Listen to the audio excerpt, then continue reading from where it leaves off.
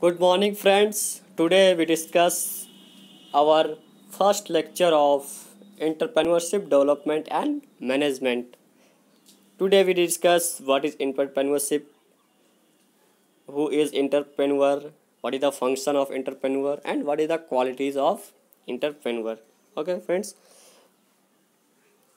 let's we discuss. Okay, let's start our topic. तो आज हम स्टार्ट करते हैं फ्रेंड्स। इंटरप्रेन्योरशिप होता क्या है, इंटरप्रेन्योर कौन होता है, उसके फंक्शन क्या क्या होते हैं और क्वालिटीज़ क्या क्या होती है। तो सबसे पहला वर्ड अगर इंटरप्रेन्योरशिप डेवलपमेंट में है तो पहला है इंटरप्रेन्योरशिप। ठीक है फ्रेंड्स, जिसे देख सकते हैं इंटरप्रेन्योरशिप। तो इंटरप्रेन्योरशिप होता क्या है, पहला वर्ड आप देख सकते हैं इंटरप्रेन्योरशिप। ये होता क्या है, क्यों पढ़ते हैं हम लोग इसे। तो entrepreneurship, the simple define of entrepreneurship is a process of doing new thing or doing things that are already being done। तो entrepreneurship का मतलब ये है कि ऐसा काम, ऐसा प्रोसेस जो पहले से हो चुका हो या फिर कोई चीज़ नया करना हो, उसमें कोई चीज़ नया क्रिएटिविटी दिखाना हो। ठीक है फ्रेंड्स, कोई इनोवेशन करना हो तो नई चीज़ को करना, या फिर जो चीज़ हो चुका है उसी में मॉडिफिकेशन लाना। मान लीजिए कोई इंडस्ट्री है, ठीक है, पहले कोका कोला का इंडस्ट्री चलती थी, पहले सब लोग कोका कोला पीते थे, लेकिन अभी क्या है, सभी लोग मिरिंडा, थम्स अप, 7 अप, ठीक है, एपी फिज, ये सारे बहुत सारे प्रोडक्ट आ गए हैं। तो उन्होंने जो अपना बिजनेस को डेवलप किया, ठीक है, तो वो क्या किया, मॉडिफिकेशन किया। कोका कोला ने बनाया तो क्या किया, कुछ नया चीज़ बनाया। लेकिन जब थम्स अप ने बनाया तो थम्स अप का क्या है, उसने थोड़ा सा मॉडिफाई किया with the comparison of Coca Cola. तो ये कन्वर्जन जो है, थोड़ा सा मॉडिफिकेशन जो है, इसी का प्रोसेस हमारा क्या कहलाता है, एंटरप्रेन्योरशिप। ये किसके हेल्प से होता है, ये हमारा एक बिजनेस का एक आइडिया है, एक प्रोसेस है, कंसेप्ट है, ताकि हम एक प्रॉपर नॉलेज ले सकें कि हमें रिक्वायरमेंट क्या है, पब्लिक को क्या चाहिए। कोका कोला में थोड़ा सा अल्कोहल का कमी हो रही थी या फिर ज़्यादा हो रही थी, वो देख के वो काम किया होगा। ठीक है फ्रेंड्स, उसमें टेस्ट लाने के लिए हमारा बहुत सारे मैंगो के जूस आ गए हैं। ठीक है, तो अलग अलग उसको क्या मॉडिफाई किया, तो वो हमारा क्या कहलाता है, entrepreneurship.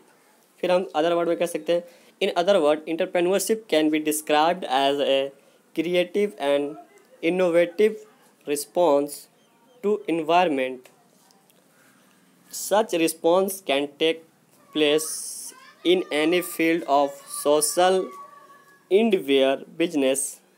It may be agriculture, it may be education, it may be social work and the like anything. Okay, तो अगर दूसरे वर्ड में कहें तो ये क्या है, एक क्रिएटिव ऑफ इनोवेटिव रिस्पॉन्स, कुछ नया चीज़ का क्रिएटिविटी करना, इनोवेशन करना, इनोवेटिव काम करना, इन्वायरमेंट में रह के अच्छा फीडबैक देना, को नया बिजनेस डेवलप करना। ठीक है, तो ये हम क्या किसी भी फील्ड में कर सकते हैं, ज़रूरी नहीं है कि हम कोका कोला में ही करेंगे, ये एजुकेशन फील्ड में भी कर सकते हैं। ठीक है फ्रेंड्स, एग्रीकल्चर में भी हम नया नया तरह से हम लोग, आप देख सकते हैं अभी सारे किसान क्या डेवलप हो गए हैं, अच्छे अच्छे पेस्टिसाइड का यूज़ करके, ऐसे अच्छे मशीनरी का यूज़ करके, डीप इरिगेशन करके यूज़ करते हैं। तो पहले क्या था, पहले आदमी बहुत हार्ड वर्किंग करते थे, पहले बैलों से पहले क्या करते थे, खेत को जोतते थे, फिर उसके बाद उसको सिंचाई करते थे, हाथ से मेहनत करते थे। लेकिन अब क्या है, ट्रैक्टर वगैरह से क्या करता है, मॉडिफाई करके तुरंत 2 मिनट में जोत के तैयार कर देते हैं, फिर डीप इरिगेशन लगा देते हैं, तुरंत हमारा फसल क्या होता है, तैयार हो जाता है।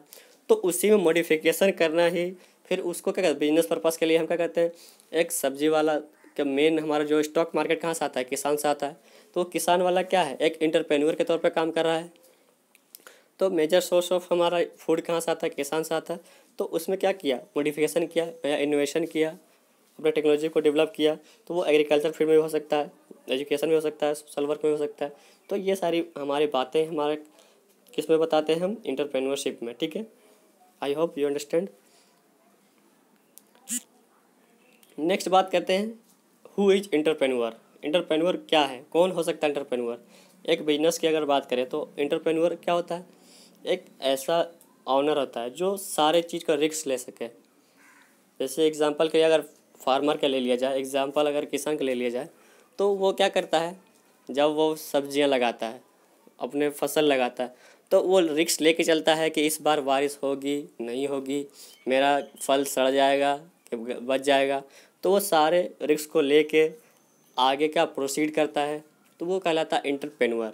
ठीक है। उसी तरह अगर इंडस्ट्रियल बिजनेस में हम अगर सोचें तो मान लीजिए कि एक कोका कोला कंपनी क्या है, रिस्क लेती है। ये मान लीजिए कोका कोला किसी को पसंद आए ना आए, उससे किसी का केमिकल रिएक्शन होकर वो मान लीजिए किसी को वॉमिटिंग हो सकता है, किसी को सूट नहीं कर सकता है, किसी को कर सकता है। तो वो डिपेंड करता है कि रिस्क लेकर जो चलता है, जो ऑनर होता है, ठीक है, तो वो होता है हमारा एंटरप्रेन्योर। ठीक है फ्रेंड्स। तो बड़ी बड़ी इंडस्ट्री जैसे हमारा थर्मल पावर प्लांट है, वो क्या कहते हैं, बिजली प्रोड्यूस करती है। ठीक है। तो वो सब क्या है, ऑनर है जो रिस्क लेके चल रहा है। हमारे बिजली में कोई मशीन में खराबी आ गया तो उसको मेंटेनेंस कराना है, उसको सबको लेके चलना है। तो यहाँ पे हम डिफिनेशन अगर थोड़ेकली देखें तो an entrepreneur is one who organise, manage and assume the risk of enterprise. Okay. तो एंटरप्रेन्योर कौन है, जो बिजनेस के सारे प्रोसेस को ऑर्गेनाइज करे, मैनेज करे और सारे रिस्क को एज्यूम करते हुए आगे प्रोसीड करे, तो हमारा कहलाता है एंटरप्रेन्योर। ठीक है। The word entrepreneur has its origin in French language. इसका फ्रेंच लैंग्वेज से लिया गया है friends. Okay. It refers to the organiser और म्यूजिकल और अदर इंटरटेनमेंट्स। तो एंटरप्रेन्योर का मतलब क्या होता है, ऑर्गेनाइजर, जो ऑर्गेनाइज करता है, कोई चीज़ को इनिशिएट करता है। जैसे हम लोग गाना बजाते हैं, ठीक है, तो ट्यून जो है वो ऑर्गेनाइजर क्या करता है, ट्यून बजाता है। तो जो ऑर्गेनाइज करे, जो म्यूजिकल इंस्ट्रूमेंट को इंटरटेन करे, तो वो कुछ हमारा क्या है, जो उसका मेन ऑनर है, मेन बेसिकली कह सकते हैं, वो हमारा तो क्या कहलाता है, एंटरप्रेन्योर। तो entrepreneur are honour of the business that is enterprise और कंपनी। तो ये ऑनर कौन किसका हो सकता है, इंटरप्राइज का हो सकता है। इंटरप्राइज का मतलब क्या, कंपनी, कोई भी इंडस्ट्री, कोई फैक्ट्री या छोटा सा बिजनेसमैन। ठीक है। तो वो कुछ भी हो सकता है, छोटा भी हो सकता है, बड़ा भी हो सकता है। ये इंटरप्राइज का मतलब ये नहीं कि बहुत बड़ी इंडस्ट्री है, वो छोटा भी बिजनेस हो सकता है, बड़ा भी हो सकता है। ठीक है। तो who contribute the capital and bear the risk of uncertainties in the business life.